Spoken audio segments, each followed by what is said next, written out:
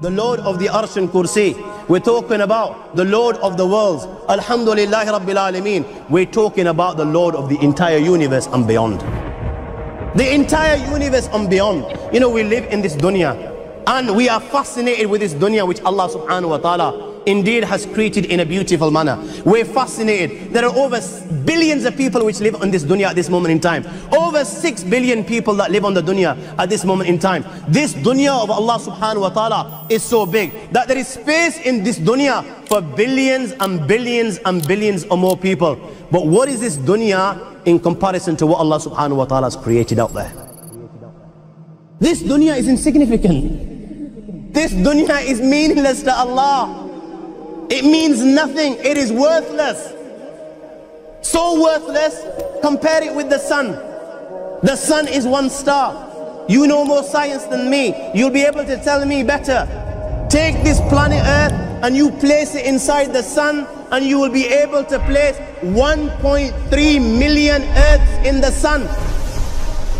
1.3 million Earths in the sun. Allahu Akbar. Allah is the greatest. The sun is one star. One star. There are stars out there which are millions of times bigger than the sun. You tell me this, that you need millions and millions of stars to make one galaxy. And then you tell me this, that there are zillions of galaxies out there. Let me tell you on top of this, my friend. After this, whatever you see above, when you raise your head and you look above, whatever you see above, the zillions and zillions and zillions of galaxies, let me tell you, this is everything there is within the first heaven. Everything there is within the first heaven, and Allah is the creator of 7 heavens. 7 heavens. And the distance between the first heaven and the second heaven is 500 years. You know, the distance that can be covered in 500 years, at what speed?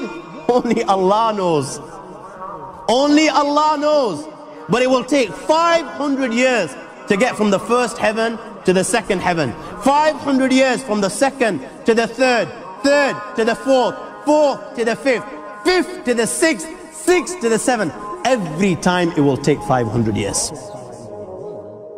After the 7 heavens, وَسِعَ كُرْسِيُّهُ السَّمَاوَاتِ وَالْأَرْضِ. You all read the Ayatul Kursi. You all know the Ayatul Kursi. After this, you have the Kursi of Allah. You have the chair of Allah subhanahu wa ta'ala. You know these 7 heavens that we've just talked about, in comparison to the Kursi of Allah, they're non-existent. They're meaningless. Rasulullah sallallahu alaihi wasallam has given an example in a hadith, just to give us a little bit of understanding with regards to the 7 heavens in comparison to the Kursi of Allah.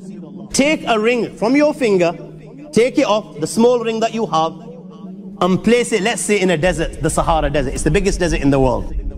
You know that ring that we take off from our fingers and place it in the Sahara Desert? What comparison is in between the ring and the Sahara Desert? Nothing. Nothing. The 7 heavens is the ring, and the Kursi of Allah is the Sahara Desert. After the Kursi of Allah, you have the Arsh of Allah. وَكَانَ أَرْشُهُ عَلَى الْمَاءِ. You have the Arsh of Allah. Again, Rasulullah has explained, so just so that we can understand. Take the ring, place it in the desert. This time, the ring is the Kursi and the Arsh is the desert. What is the Kursi in comparison to the Arsh of Allah? Nothing. Then you have angels which carry the Arsh of Allah. Their heads are in the 7th heaven and their feet are in the lowest earth. My friends, then you have the Lord of the Arsh and Kursi. لا تدركه الأبصار وهو يدرك الأبصار وهو اللطيف الخبير.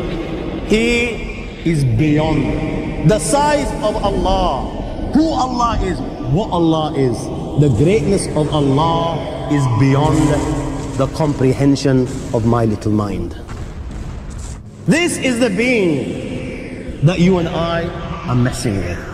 الله لا إله إلا هو الحي القيوم لا تأخذه سنة ولا نوم له ما في السماوات وما في الأرض من ذا الذي يشفع عنده إلا بإذنه يعلم ما بين أيديهم وما خلفهم ولا يحيطون بشيء من علمه إلا بما شاء وسع كرسيه السماوات والأرض ولا يؤوده حفظهما وهو العلي العظيم.